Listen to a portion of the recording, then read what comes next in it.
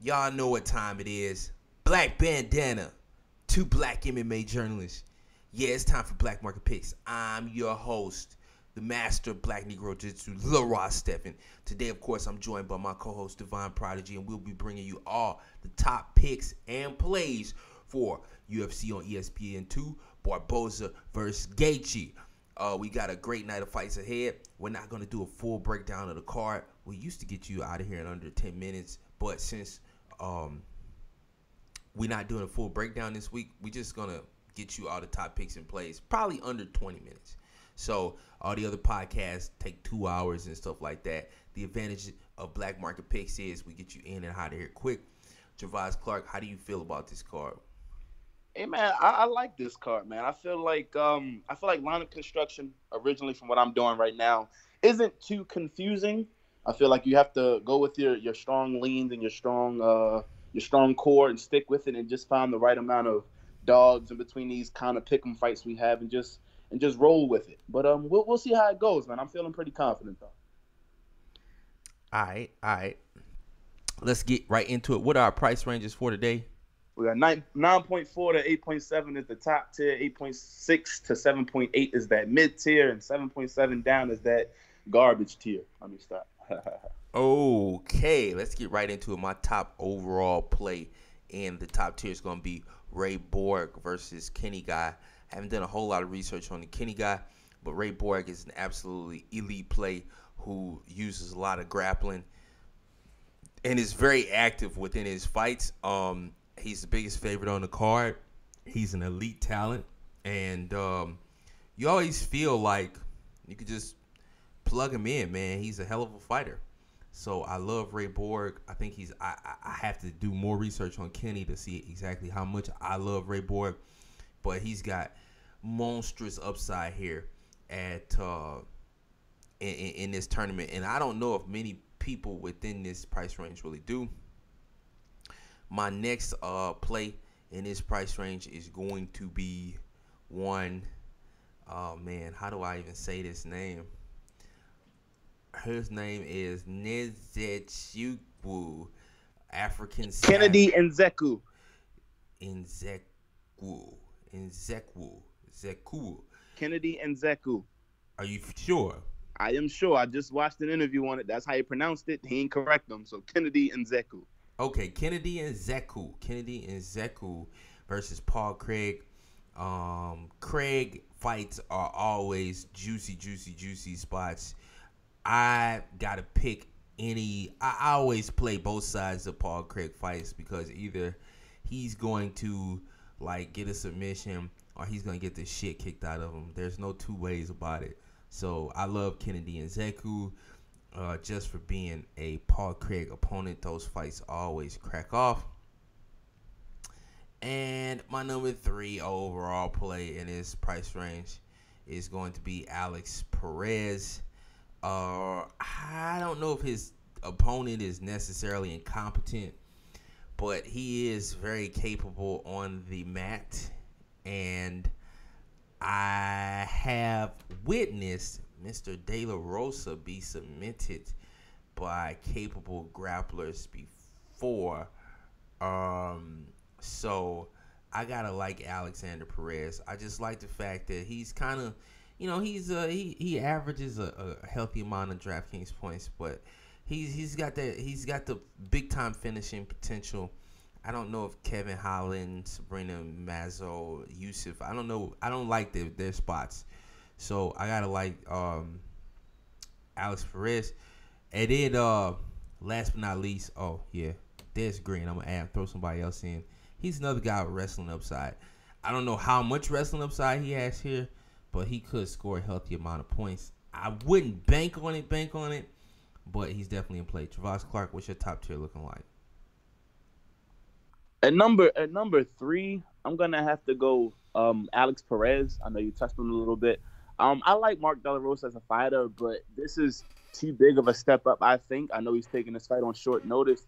I believe in props to him for doing that. But Alex Perez, I think he comes back with something to prove off of that Benavidez loss, in which he just looked just terrible. It was like a whole different fighter from the one that beat Jose Shorty Torres. So I'm sure for people who are maybe betting Alex Perez and wanting to put him in a DraftKings lineup. Like I said, I think it's a good play, but you have to wonder what version of Alex Perez shows up? Is it the Jose Shorty Torres version where he just destroyed him, or is it the Joseph Benavidez version where he just kind of stood there and just did nothing and got the fight taken to him?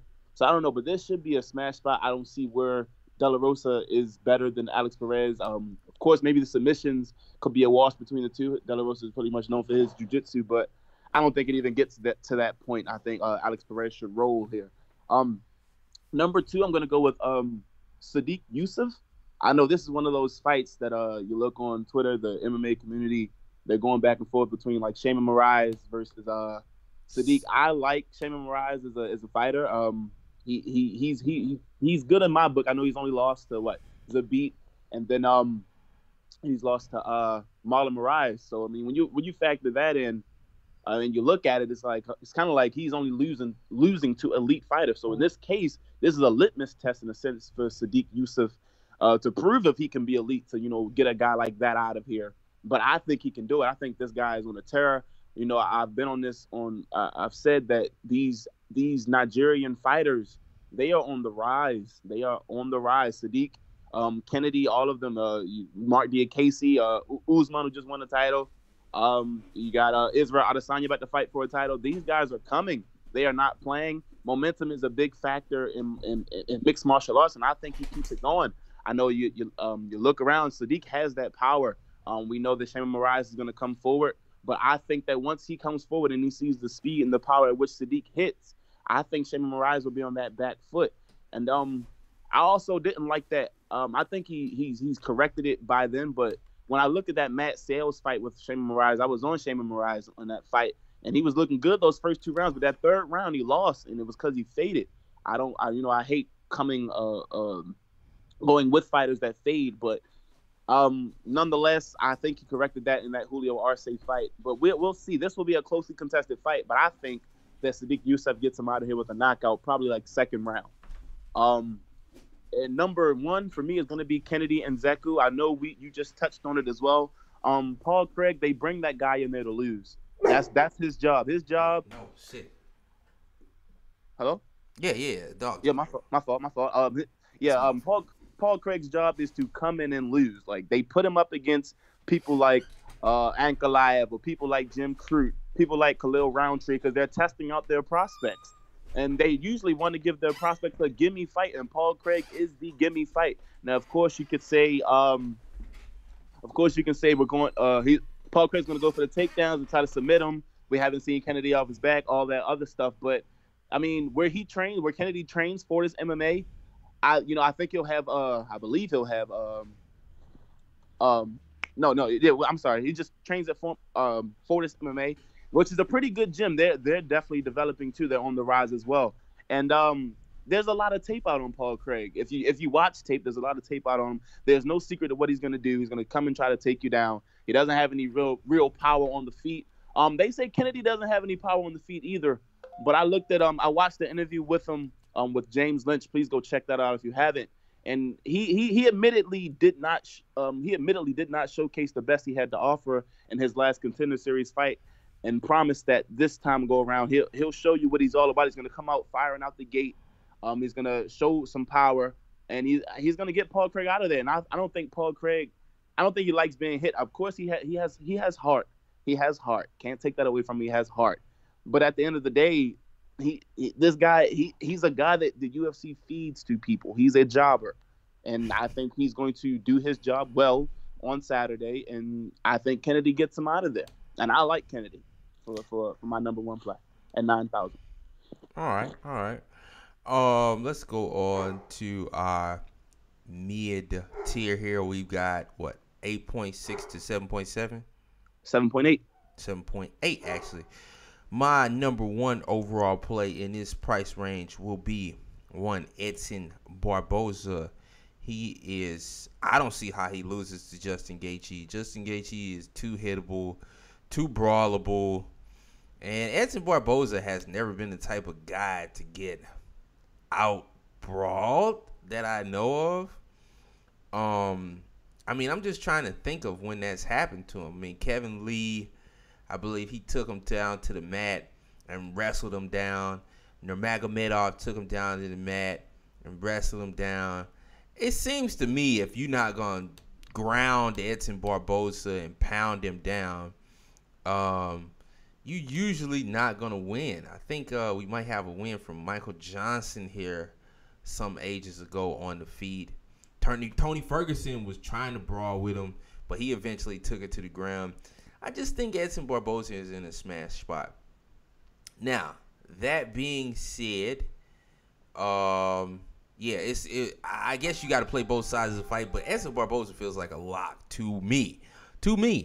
My number 2 overall play in his price range is going to be Karolina Kowalkiewicz versus Waterson. I just don't see Kowalkiewicz losing this fight. She's got a healthy activity rate. She's active everywhere. And I don't know exactly about her upside, but man, in the decisions that she won before this, 101 points, 102 points versus Escobar, 101 points versus Herrig. She did lose to both Gadelha and Andrade, but I don't think Michelle Waterson is any of those girls. Like, Kowalkiewicz should smash here and score 1 million points with her overall activity. My number 3 overall play in this price range is going to be one. Oh man, hold on. I'm gonna go with a Michael Johnson here. It's Michael Johnson, and I just like this fight. I feel like it should be action packed. I don't like Johnson to finish. I think he could, in fact, be finished, which is why playing the other side of it, or just let's say Johnson Emmett is my number 3 overall play. I like this fight, and I think either Johnson pieces up Emmett on the feet or Emmett out grapples him. So we'll see. But yeah, I like that fight. So that's my number 3 play. Play both sides of it. Javaz Clark, what's your top 3 looking like in this match? Number 3, I'm gonna have to go Dave Branch. Now, this is one of those fights that if you follow the MMA Twitter, you see everybody and their mama betting on Jack Hermansson, and it could be some recency bias. You know, you got Jack who's coming out here just taking guys down and ground and pounding them out. But I think this is a situation where they really must have forgot who Dave Branch is. Dave Branch is no slouch. Dave Branch is losing to people like Rockhold while and beating people like Thiago Santos. Granted, I think some of us actually called that was going to happen. It just seemed like a spot where Thiago Santos would lose. Whereas Jack Hermansson was struggling with people like Tyler Latis and beating people like Gerald Meerschaert. Like the level of competition here is vast. The level of experience is probably even more vast. I agree. It's like I don't get it. I don't get how people. Is Hermansson? He's mostly dependent on the mat, right? I think Hermansson is mostly dependent on the mat, and that's not happening. Actually, no. I think when Hermansson first came into the UFC, they used to talk about him as a striker. I think he is now just falling in love with this takedown, ground and pound stuff. He was never really like this before, and I don't know where it's coming from. But maybe I guess maybe he's going with that game plan of if it ain't broke, don't fix it. I mean, I wouldn't, but I think when Hermansson came in originally, he wasn't really a wrestler. He was just a striker. But once he's got that first ground and pound TKO, I think over Jack Marshman, it just took off. But like I said, Dave Branch, he is no slouch. He can strike if he wants to. And on the ground, I think is Dave Branch's bread and butter. So I don't think Jack Hermansson can beat Dave Branch anywhere unless Dave Branch is on a steep decline because of his age. I don't see how Jack Hermansson gets it done. Jack Hermansson should not be on Dave Branch's level. So for 7,900, I like that play. And I think with MMA Twitter, people who follow that, who listen to the expert MMA minds of the world, all these people betting on Jack Hermansson, I like it. Keep on going because it'll just lower the ownership on Dave Branch. And I'll take Dave Branch for 7,900 all day to win. I like it. And then number 1 for me is gonna have to. Number 2 is gonna be Josh Emmett. This is really kind of a fade on Michael Johnson. I think Michael Johnson. I don't think this weight class is right for him. His last win at 145 was against Artem Lobov. We all knew it was gonna be Artem Lobov. Artem Lobov isn't on the skill level of Michael Johnson at all. But other than that Lobov win, I think he might have lost to Feely, even though he won. Like, you could arguably say he lost to Feely. He got beat by Darren Elkins. Both of these guys, Darren Elkins and Andre Feely, are both aren't they both at Team Alpha Male, which is going which of course is probably rejoicing with that TJ Dillashaw news. But both of these fighters have both fought Michael Johnson, and now get to get a third fight with Michael Johnson from Team Alpha Male. So you got Andre Feely you can go to and see his tips on how to beat Michael Johnson. You have Darren Elkins to get his tips, who actually did beat Michael Johnson. And Josh Emmett, I know he's coming off that. He took a long layoff. That Ricardo Lamas KO was indeed frightening. But Josh Emmett, I think his hands, I think he still has power. I think his hands are still fast. I think he can definitely use his wrestling. I know Johnson has like some decent takedown defense, but I don't think this is the weight class for Johnson. And so far, he hasn't really looked good, as probably most of us originally thought he was going to look. So Josh Emmett at 7,800, who for me he can strike and he can wrestle. I think Josh Emmett is looking good to me. For 7.8K, I like Josh Emmett, so he's number 2 for me. And then number 1, if you follow my page or anything like that, you know who number 1 is going to be. Enrique Barzola. I love this guy. He checks all my boxes. He can strike, or at least do enough striking to where he can close the distance for those takedowns, and he's relentless with those takedowns. He has the cardio to go all 3 rounds. He will not stop. I like his low kick. I think that'll play a big factor in this fight. His calf kick against Kevin Aguilar. I don't buy the hype on Kevin Aguilar. I don't know why people are, and all of MMA Twitter is on Kevin Aguilar, at least the ones that are the sharp minds in my mind. So I like that type of stuff too. But you got you got some sharps as well on Barzola, like myself, and I love Barzola. I like what he does. I like the game he brings. Kevin Aguilar is overrated to me. He beat Rick Glenn. Rick Glenn is like old as hell in fight years. He's still, I think he's not even 30 yet, but he's old as hell in fight years. And I mean, it was Rick Glenn. I mean, this is Enrique Barzola, who should be on like a 7 or 8 fight win streak had that Bosniak split decision gone Barzola's way. And I just like him. You know, he's DraftKIngs gold. I think he has some control issues on top once he brings you down, which is probably why he gets about 6 takedowns or more a fight. But it doesn't matter. I think when you're playing DraftKings, and this is one of those fights that's priced even, so I guess you would play it even. But no, I take a stand on this. That burned me last week, against the Hill Marcos fight. But you got to take stands sometimes. It limits the options you want to play, and you get your core and your nucleus. But I think Barzola is handily going to take this fight by decision. And all the people who listen to MMA Twitter and the bets on Aguilar, and who's brought this bet down to a pick'em or close to where Barzola was an underdog, could have been an underdog at one point, which I don't think will happen anymore. But he could have been. But I think that brings Barzola's ownership down too. And we know what Barzola can do when he gets in that octagon. Barzola's not going to roll over and die here. I don't think Kevin Aguilar. I think the hype is overrated, and I think I'm looking forward to Barzola putting him away. All right. Let's go on to our bottom tier, which is going to be 7.7 and below. I think by default, the number 1 overall play in the bottom tier is going to be Justin Gaethje, just for the fact that if he wins, he will be on a winning lineup, undoubtedly. I don't think he does, but if he does, he's going to be on a winning lineup. So gotta love Justin Gaethje. I think he gets destroyed here, but it is what it is. I don't see his route to victory being as punchable as he is, and not using wrestling. He does have Division 1 wrestling background, but yeah, that's my number 1 overall play. Number 2 in this price range is going to be, I'm going to go with Gerald Meerschaert, actually. I just don't think Kevin Holland is that good. And wherever Kevin Holland is really good at, which is on the mat, I think Meerschaert is just as good.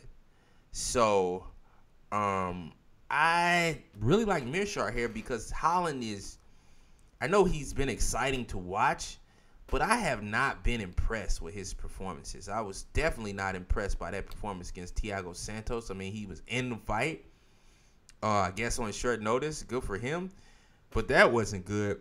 And then against John Phillips, I just yeah, I don't know, man. John Phillips is kind of yeah, he's kind of so I like Gerald Mearshart a lot.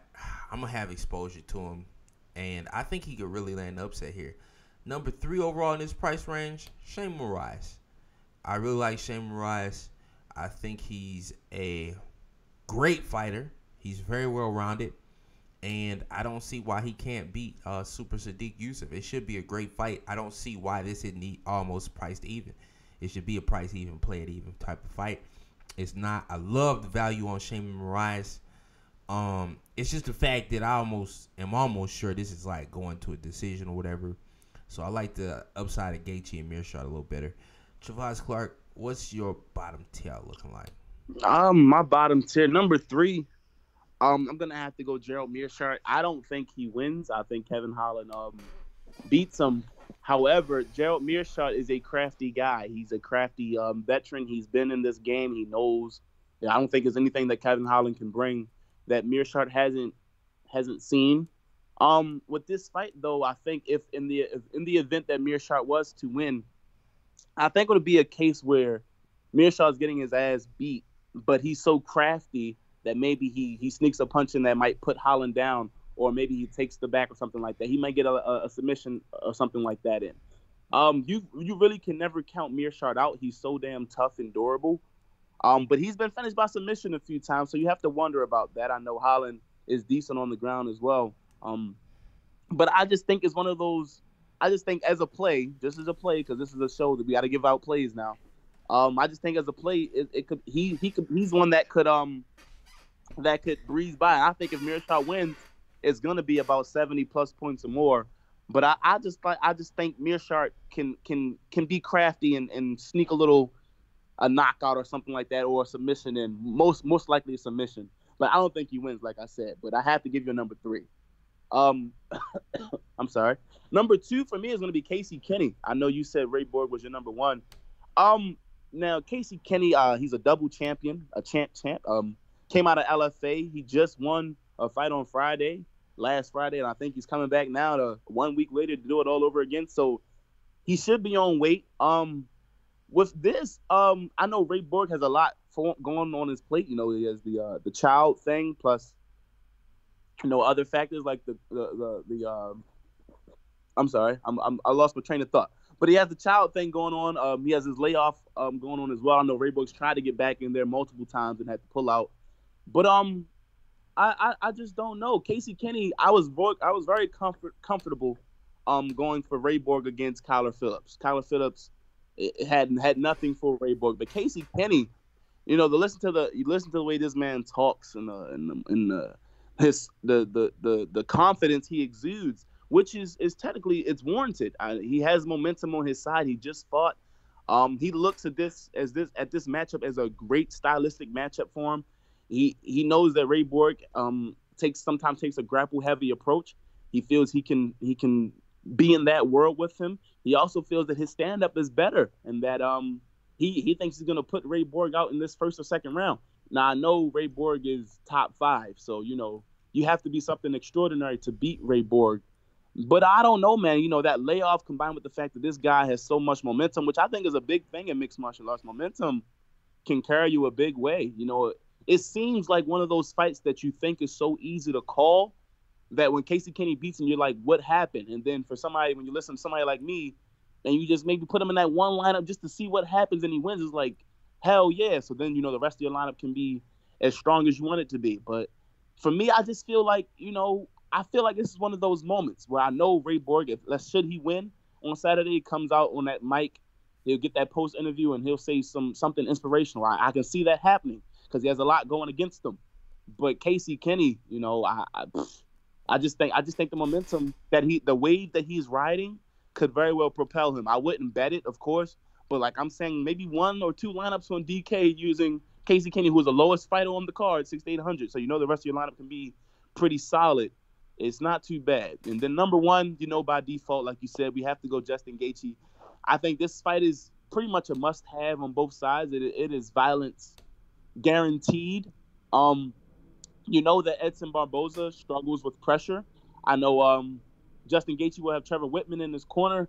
I don't know, the one of the big questions going around. I don't know how people can really have too strong of a read on both sides with this fight. But one of the main things going around is will Gaethje use his wrestling? I know he put out a quote that said, maybe I can, maybe I can. I don't know if I will, but that could be just, some jibber jabber. However, that's one path to victory. If he Gaethje, he believes in his chin wholeheartedly.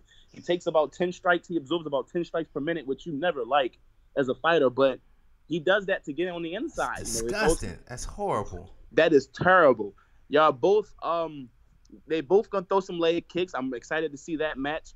But we know that if that Gaethje puts the pressure on, that's one thing that Hooker was not going to do. Hooker is not a pressure fighter, but Gaethje definitely is. And if you can make Edson Barboza fight off that back foot or make him back up, to the cage constantly, it limits the kicking range and the kicking space that he has. So I mean, if Gaethje decides to come out here and utilize some wrestling, which I hope that Trevor Whitman would say, hey man, the smart path would be to do this, then Gaethje can definitely win this. If he wants to fight with Edson Barboza, I think Edson Barboza is going to chew him up.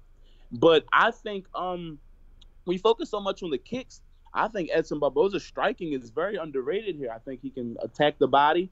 Edson Barboza has some fast hands. He can jab him up. But we'll see. But like I said, me personally, for someone like who can take all of those strikes, 10 strikes per minute, like we said, and come back and hit you with some power, that could be very problematic for Edson Barboza. But I don't know, man. Against who? Who does he take these strikes against? Who take those strikes against? Who? Every time he takes strikes against a really good opponent, he gets knocked out. Hey man, and he, as a matter of fact, he's had 4 UFC fights. He really should have lost to Michael Johnson.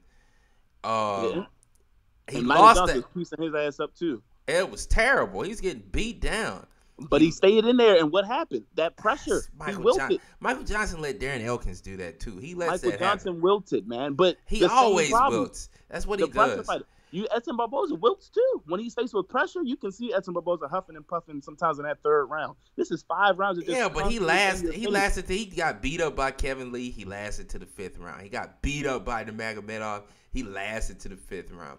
So Poirier TKO'd him. Alvarez TKO'd him. Vic is like bobblehead. Dustin Poirier pressure. Kevin Lee pressure. Justin Gaethje pressure. I'm just saying, I think Gaethje gets slaughtered in this fight, man. He's gonna take a lot of damage. I don't know who to pick. This is just a show where we have to give picks and give an analysis on why we choosing that pick. I don't know who's gonna win. I'm just not gonna have much Gaethje exposure because I think it's. But you will have Gaethje exposure, and that's the point. That's the only point. Yeah. Oh no, I'm just discussing. That's all. I don't think you can fade the main event at all. All right. So does that do it? Is that it? That does it. Why wasn't Barboza in your mid-range top plays? I just like the other plays more. I like the Emmett. I like Emmett more. I like Dave Branch more. And you already gave Barboza. Barboza is pretty much a no-brainer. You know that you play both sides of the main event because if you don't have a strong lean anyway, either way, the person who does win is going to put up a lot of points. And then I just gave Enrique Barzola regardless because that's my number 1 play. I don't think I'm getting away from him ever. I already have him with some bets. Like, I love Barzola. That's my guy. He's a killer. Killer. All right. That's going to do it for Black Market Picks. We guys hope you've enjoyed this show. Remember, enroll in the School of Black Negro Jiu-Jitsu now on iTunes, Stitcher, SoundCloud, Google Play. Go do that right now. It's free. Enrollment is free. Peace out. See you later.